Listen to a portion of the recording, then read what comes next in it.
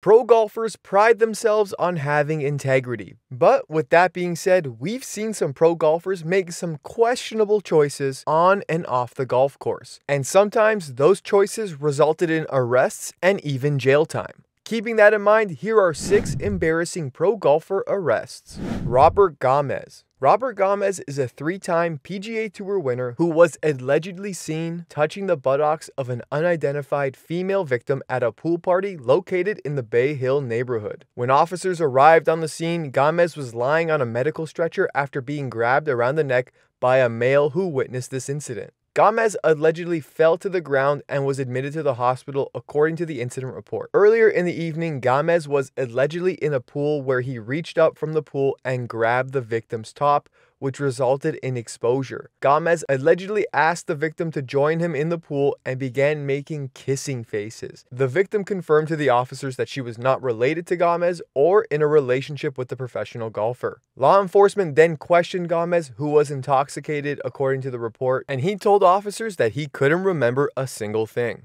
The next day, he was released from the hospital and arrested on misdemeanor battery charges. Bay Hill is also where Gamez achieved one of his greatest achievements on the PGA Tour. At the 1990 Nestle Invitational, now the Arnold Palmer Invitational, Gamez holed a 7-iron for eagle on the 72nd hole at Bay Hill to defeat Greg Norman by 1 shot. A plaque actually commemorates this achievement on the 18th fairway. Although Bay Hill is associated with one of Gamez's greatest achievements, I think after this Bay Hill incident, it kinda cancels it out. Angel Cabrera. It could potentially be a few more years before the 2-time major champion Angel Cabrera tees up the ball once again. Angel Cabrera is serving time in prison in Argentina and was sentenced to an additional 2 more years and 4 months of prison time for assaulting Michaela Escudero, a former girlfriend. Cabrera was already serving time for assaulting, threatening, and harassing his former partner, who he was seeing between 2016 and 2018.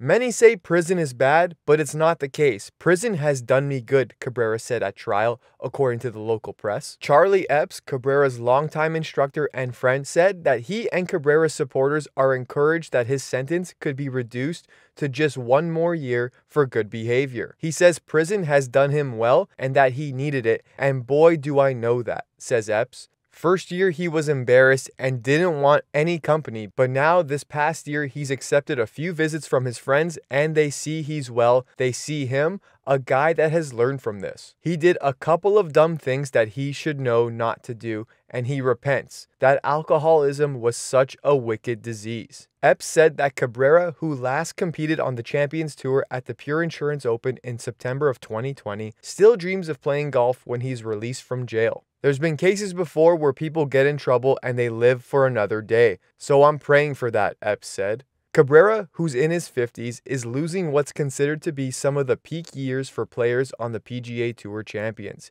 He won the 2007 US Open and the 2009 Masters, and on top of that, 53 professional tournaments worldwide. Robert Allenby. After missing the cut at the 2016 John Deere Classic, Robert Allenby headed to a casino in Rock Island, Illinois. He wound up the next morning being arrested and booked for disorderly conduct and criminal trespassing. Allenby then spent a short time in jail before bonding out. The Australian golfer has been a PGA Tour regular for many years and played for Team International in the President's Cup 6 times. This Illinois arrest happened about a year after a bizarre incident in Hawaii following the Sony Open. Allenby awoke, battered, and disoriented in a Honolulu park. He claimed he'd been drugged, beaten, and robbed. However, Allenby's own caddy doubted that story, but police did eventually arrest a man caught using Allenby's credit cards. So, who knows who's telling the truth here, but if his own caddy doesn't believe him, I'm going with the caddy on this one. Next up, we have one of the craziest stories involving a pro golfer on this list. But before we get into it, make sure to hit the like button and don't forget to subscribe to our channel. We appreciate you taking the time to watch our videos and we appreciate your support. Now, let's get back to our video. Tommy Gainey. In December of 2019, pro golfer Tommy Gainey, who's famously known as Tommy Two Gloves, was arrested in a major prostitution sting in Florida. According to officials, Gainey was arrested for soliciting a prostitute and faced a first-degree misdemeanor solicitation charge. This sting operation was a 6-day investigation using undercover detectives to target prostitution, human trafficking, and child predators. TMZ Sports obtained the arrest video from the prostitution bust, and it's clear as day that Tommy Gainey offered $60 for sexual acts to an undercover officer posing as a sex worker. During this exchange, which was captured by a hidden surveillance camera, Gainey negotiates a price for a quick visit and then tells the officer he's in town for the rest of the week, clearly implying he could be a repeat customer. According to the police report, after Gainey handed over the cash, cops busted in and arrested the pro golfer. Jail records show that he was booked on December 8th and then was released on December 9th after posting bail. The sheriff on duty said he's married. He told us he was here for a charity golf event and it was supposed to be in the next morning tee-off. He didn't make it. He was a scratch. We charged him with soliciting. He missed his tee time the next morning. Gainey has been a pro golfer since 1997 and joined the PGA Tour in 2008, where he gained notoriety for wearing gloves on both his hands. Now, he's never won a major tournament, but he's become a fan favorite for the way he dresses and plays, and in particular, he has a pretty unique swing. In January of 2020, Gainey won on the Korn Ferry Tour, which was his first professional win since 2012. John Daly. John Daly has had a legendary golf career, yet he's got into some trouble along the way. From alcohol issues and gambling addictions, John Daly actually said in his autobiography that he estimated to have lost $50 to $60 million in gambling alone. Daly burst onto the golf scene by winning the 1991 PGA Championship, but his first off-course problem soon arose. He was arrested and charged with a third-degree assault late in 1992 for allegedly throwing his then-wife into a wall after smashing and breaking things throughout their house. Daly has always denied this assault charge. Then again in 2009, Daly spent the night in jail in North Carolina after passing out from extreme intoxication at a Hooters restaurant. Well, can't say we all haven't been there, I understand that. Daly did not face charges for this, but police did book him into jail for the night to sleep off the alcohol.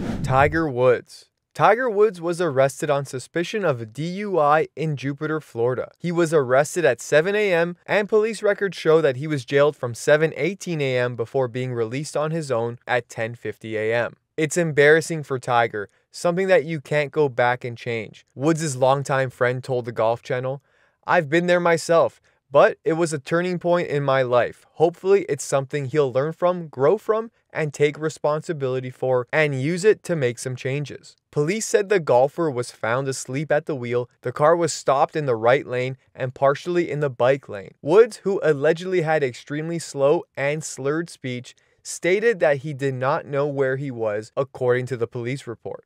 Woods had changed his story of where he was going and where he was coming from. He then asked how far he was from his house. So clearly he had no idea where he was going. Woods had a bit of a cocktail in his system at this point. He had 2 types of sleeping drugs, 2 painkillers, and the active ingredient for cannabis in his system when he was arrested. Later in court, Woods said little besides yes as he was asked a series of procedural questions from the judge, including if he was voluntarily choosing to take a plea agreement. Woods then said no when asked if he was currently under any substances that would impair his judgment. Tiger Woods also agreed to undergo a 12-month probation program for first-time offenders and pay a $250 fine. He then had to complete DUI school, 50 hours of community service, and will undergo random drug testing. The judge then warned Woods that if he violated his probation, he could be sent to jail for up to 90 days. Woods then released a statement saying, "I understand the severity of what I did, and I take full responsibility for my actions." Thanks for watching our video. If you haven't yet, drop us a like, leave us a comment, and if you're looking for more golf content, don't forget to subscribe.